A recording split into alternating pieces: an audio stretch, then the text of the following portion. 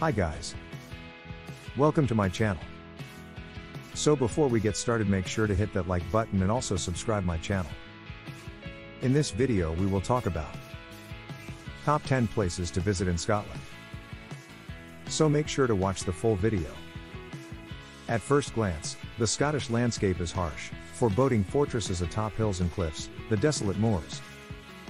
But spend some time here and you'll quickly realize Scotland has its own unique beauty, breathtaking highlands just made for hiking. Scotland is a land of legends and romance, from Robert the Bruce and Macbeth to lake monsters and the tragic Mary Queen of Scots. And, yes, real men do wear skirts here. An overview of the best places to visit in Scotland. 1. Loch Ness. Most travelers visit Loch Ness with one thing in mind: they want to see Nessie, the legendary lady of the lake. You probably won't see the Loch Ness Monster, but a cruise on the lake is a fun way to search. Loch Ness is quite deep, more than 230 meters, 750 feet, in some places, offering plenty of hiding places for Nessie. It's huge too, holding more fresh water than all the lakes in England and Wales combined. Take a stroll along the lake or visit quaint villages, including Drumnadrochit, home of the Loch Ness Exhibition Centre, scattered around the lake. Climb Grant Tower, which watches over the iconic loch, peer into a miserable prison cell said to have held the legendary Gaelic bard Donal Donn. At the Loch Ness Centre and Exhibition, you can learn about the legends of the country's most mysterious sea creatures. 2. Edinburgh. Located on the Firth of Forth, Edinburgh is Scotland's capital and has served as the seat of Parliament since the 15th century. The city has oodles of things to see and do, and is the second most popular tourist destination after London in Great Britain. Of course, you'll want to see its famous castle and Royal Mile, the main route through Old Town. Edinburgh is a city famous for its many festivals, including the Fringe, the world's largest international arts festival, and the Military Tattoo. You may recognize the city as the setting for several movies, including The Prime of Miss Jean Brodie and The Da Vinci Code. 3. Hebrides. If you like Scottish Gaelic literature and music, the Hebrides Islands is just the place to indulge your passions. An archipelago off Scotland's west coast, the Hebrides are known for this culture. It is here that George Orwell wrote 1984. The windswept islands have a quiet beauty to them. More than 50 islands, including the Isle of Skye, make up the Inner and Outer Hebrides. The islands have great beaches and you're likely to see seals and seabirds. Pack those hiking boots because the Hebrides is all about the great outdoors. 4. Glencoe. One of Scotland's best-known glens or valleys, Glencoe is stunningly beautiful in its sometimes harshness. Located 26 kilometers, 16 miles, south of Fort William, Glencoe is nestled between hills and mountains, including the pyramid-like Buachael Edith Moor. As you travel through this U-shaped valley, be on the lookout for the monument commemorating the 1692 massacre at Glencoe when the Argylls ambushed the MacDonalds. Glencoe is very popular with hikers and rock climbers with trails that are accessible from the road. Glencoe is especially popular with winter climbers and skiers since it's the ski area closest to Glasgow. 5. Stirling. The wolf is an honoured animal in the central Scotland city of Stirling. According to local legend, a wolf howled when Vikings were about to invade, thus alerting villagers to the attack so they could save their homes. Stirling is a good place to see a medieval Scottish town, complete with imposing fortress, 12th century castle and church where Mary Queen of Scots' son King James VI was crowned in 1557. The Church of the Holyrood still conducts services on Sunday. Stirling also was the stomping grounds of the legendary Robert the Bruce. 6. Loch Lomond and the Trossachs. Loch Lomond is a bonny lake.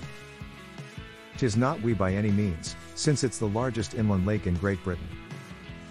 The lake contains more than 30 islands, including Inchmurrin, the largest island in freshwater in the British Isles. In 2002, it was combined with Trossachs, a small woodland glen, to make the Loch Lomond and Trossachs National Park. Scenery, including 7 waterfalls, will take your breath away. Outdoor activities abound, beginning with fishing, golf and easy walks and ending with camping, bicycling and climbing. Plan to visit Inchcalia to see ancient church ruins and burial ground. The Queen of Scottish Lakes, according to author Walter Scott, the largest lake in Britain. With its waters filled with trout, salmon and whitefish, it's a popular destination for anglers, though it's been used by generations of Scots as well as visitors for boating, water skiing, swimming, and picnicking. One of the best ways to experience it is to take a boat excursion or a hike around its shores. At the south end of the loch is Edinburgh Castle, an early 19th century country house. 7. Inverness. Britain's most northern city, Inverness, is the gateway to the Scottish Highlands. Located at the northern end of Loch Ness, Inverness is a good place to visit in Scotland if you like to walk.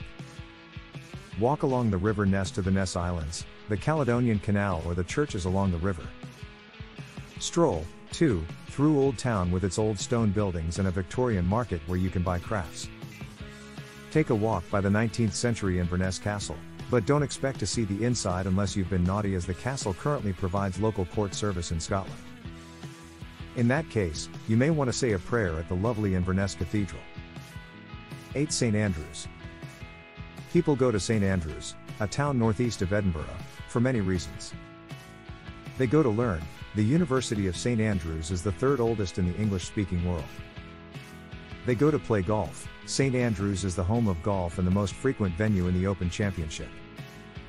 They go to relax. St. Andrews is a pleasant coastal resort town. They go for history, to see St. Andrews Castle sitting on a cliff overlooking the sea and city. Or, they may go to pray. St. Andrews Cathedral was once the largest cathedral in Scotland. It's now in ruins. 9. Glasgow. Now the largest city in Scotland, Glasgow dates back to prehistoric times on the River Clyde. The largest seaport in Britain, it was once an important hub for shipbuilding and trade with North America. It's a good place to visit, where you can immerse yourself in friendship, charm and music. The city hosts 130 musical events on average per week. You'll find historic medieval buildings such as the Glasgow Cathedral and the Old Antonine Wall, a shopaholic's paradise with more than 1,500 stores to tempt your pocketbook and a variety of sporting events. Bell isn't the only one to rave about Glasgow. National Geographic Traveler named it one of their top 20 best of the world destinations for its world-class architecture. 10. Orkney. 70 islands, including 20 that are inhabited, make up the Orkney Islands, an archipelago off the north coast of Scotland. Orkney residents predate the Romans by several thousand years, and once were part of Norway. It has some of the best preserved and oldest Neolithic sites in Europe. The prehistoric Ring of Brodgar, a circle of stone formations used in rituals, is a must-see. The islands are a good place to see seals and puffins, as well as a variety of local art and galleries and museums. The capital Kirkwall is the largest town in the islands. Orkney's most famous landmark, the Old Man of Hoy, is an imposing 450-foot sea stack on the island of Hoy carved from layer upon layer of old red sandstone.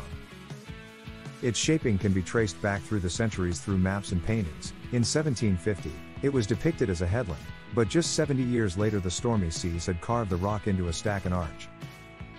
What do you think about our video? Let me know in the comments section below. If you enjoyed this video, make sure hit that like button. Also subscribe our channel before you go. Thank you for watching video.